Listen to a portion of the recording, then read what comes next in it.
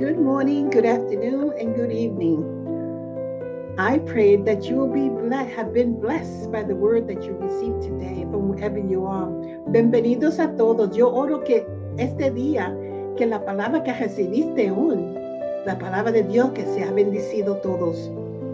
Today I preached about that Jesus gave us the future from the Gospel of Matthew chapter 24.